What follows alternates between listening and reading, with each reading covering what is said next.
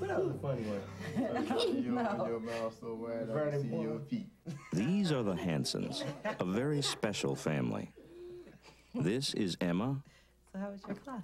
He's 2 feet 1. And Carlton. 2 feet. Being a family has been especially challenging. Jordan's the best. This is Vernon. Vernon has lived with the Hansons for 2 years. I know, Muggsy Bugs. This is Nathan. His mother was killed 3 years ago, and he's lived with the Hansons since that time. This is a unique family, a foster family, part of the child welfare system that is working to protect children and strengthen families who have never needed them more. Good, brother.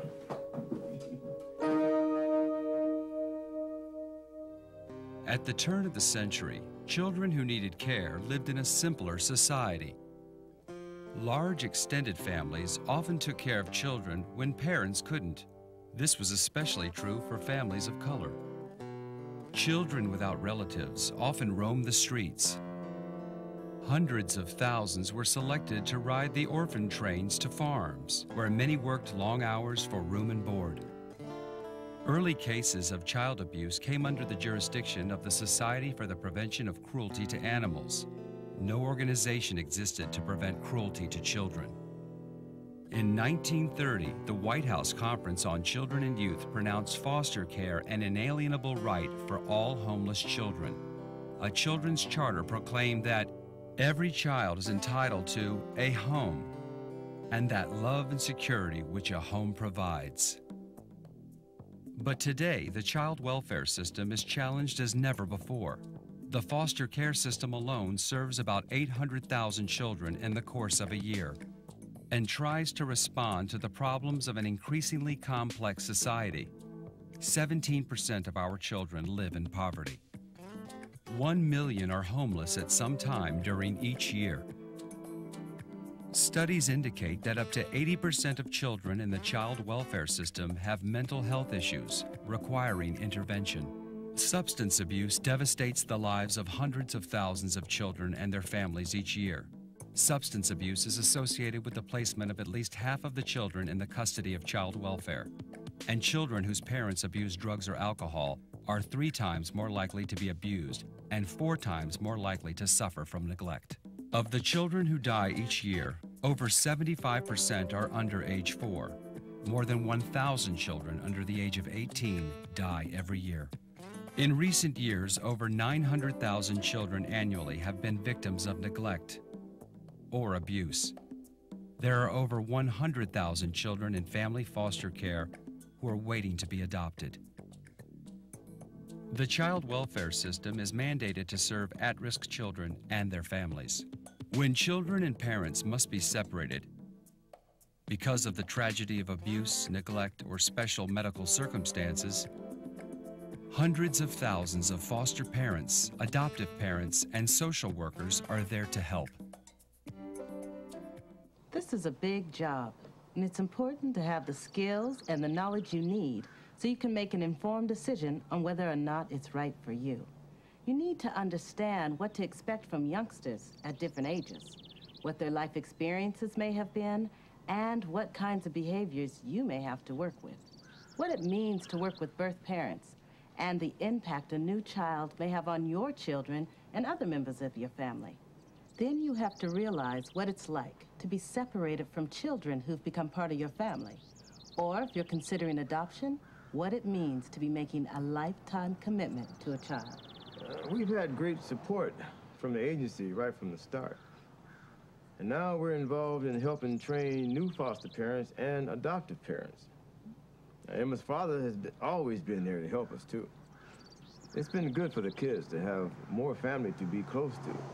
And he understands how to give the kids a strong sense of their own culture. Children need to know something about their roots to have a healthy sense of who they are. We understand that we're part of a team of child welfare professionals, caseworkers, therapists, the legal system, medical personnel, teachers, children, and families, and that we all need to work together for the good of the children. Vernon. A neighbor or teacher may be the first to call attention to a child that needs help and to set into motion a team of child welfare professionals. Are you sick, champ? I'm taking a nap.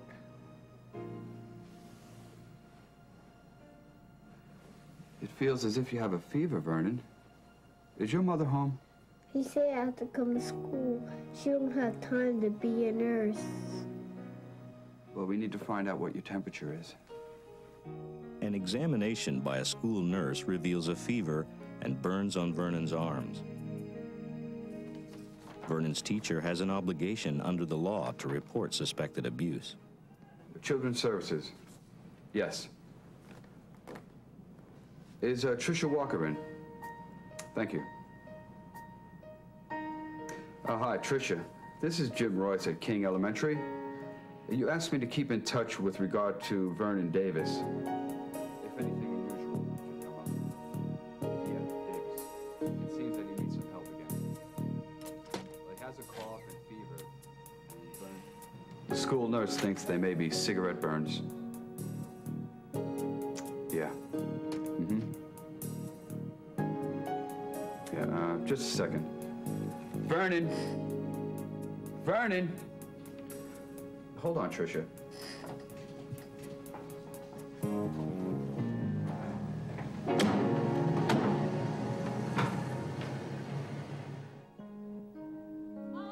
The agency has made efforts to work with this family to help Mrs. Davis with her drug problem and to keep Vernon safe. But their problems are serious, and Vernon is at risk again. Mrs. Davis? Stop that! People sleeping in here. Mrs. Davis? Can't you hear? I said stop. It's me, Tricia Walker. I need to talk to you. Most parents want to be good parents, but their problems may be too overwhelming. Hello, Mrs. Davis. What you want? This is Frank Facata, a child protection worker from my office. I said we're sleeping in here. May we come in? It's very important that we talk with you.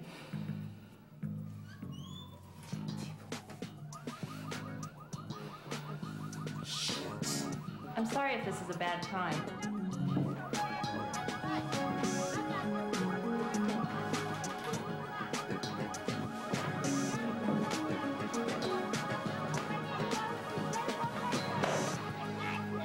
Leave him alone. He's sleeping. I got a call from the school today, Mrs. Davis, and I have some concerns. So I wanted to come by and see how you and Vernon are doing. I know you're having some difficult times now, and I know you care about Vernon, but it's our job to see that he's safe. The teacher said he was sick in school again today, and he may have some burns on his arms. Before I left, I checked, and I understand you've missed several of your meetings at the drug program this week. I think we need to take him in for a medical evaluation. What you talking about? I know this must be very difficult for you, but we have an obligation to keep Vernon safe. After we make an evaluation, we get to determine the best plan for Vernon and for you. What you doing? What you talking about? Take your hands off my boy. Take your hands off my boy. The state already had legal custody of Vernon because of prior incidents. Mrs. Davis had maintained physical custody with supervision and a structured program that she was to follow, but she just had too many problems to follow through with it. Child abuse and neglect is a tragedy, and when it can't be prevented through services to the child and his family in their own home, the child welfare system looks to foster care to keep that child safe. Vernon? Dinner time. Vernon. Hey, hungry bitch, leave me alone. I know this must be hard for you, Vernon. You don't want to be here, and you probably miss your mama too, huh? The whole thing is confusing and scary. But there are people that are trying to help her, and we want to help you to be safe. I promise you, nobody's going to hurt you here.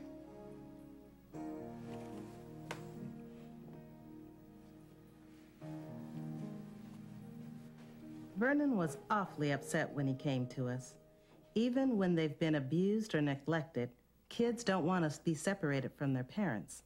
Life in their birth family is the only life that they know. His mother just hadn't been able to get off of drugs, and it turned out that he was being abused by his mother's boyfriends. His father was drinking too much, I guess, and got involved with another woman, including her children and the baby that they had together. This woman just didn't want anything to do with Vernon. Finally, the caseworker helped Mr. Davis to understand that if he wasn't going to be a parent to Vernon, Vernon needed another parent. Then there was Nathan. He was such a sad little fellow when he came to us. His mama was shot on the street by someone in a car when she was coming home from work. The police said they were probably aiming for somebody else. They never did find out who did it. You know, that's my mom's favorite one. Yeah?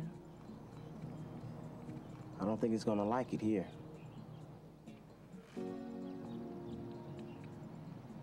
Probably like the garden at our house better. Maybe. But we won't be able to tell right away. Might look pretty sad for a while, because we moved it. And that's a shock. Leaves might droop some, might lose a few buds. But if we feed it and water it and take good care of it, I'll bet it'll learn to be happy here too. You want to help me? I guess so. Good. His daddy took it real hard and pretty much gave up on life for a while. He started drinking and lost his job. Nathan started getting in trouble. It's taken his father quite a while to get back together. But he's looking really good these days, and it looks like Nathan will be going home soon. This isn't the same as raising your own children. These are somebody else's children. Most of them have had terrible things happen to them. They're in so much emotional pain, sometimes physical pain too. It can be hard work, and it takes a real commitment to protect them and nurture them, no matter how hard